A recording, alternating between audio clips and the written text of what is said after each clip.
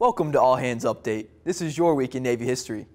On July 5, 1859, the Hawaiian bark Gambia, commanded by Captain N.C. Brooks, discovered the Midway Islands.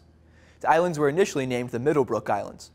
8 years later, Captain William Reynolds of USS Lackawanna took possession of the island for the U.S., making Midway the first offshore islands added as a territory by the U.S. government. July 7, 1948, the first 6 enlisted women were sworn into the regular Navy. Before this day, excluding nurses, women only served during times of war.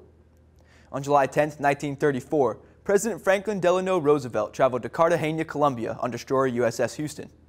This made him the first U.S. president to visit South America. To learn more about the Navy's history, visit the Naval History and Heritage Command website.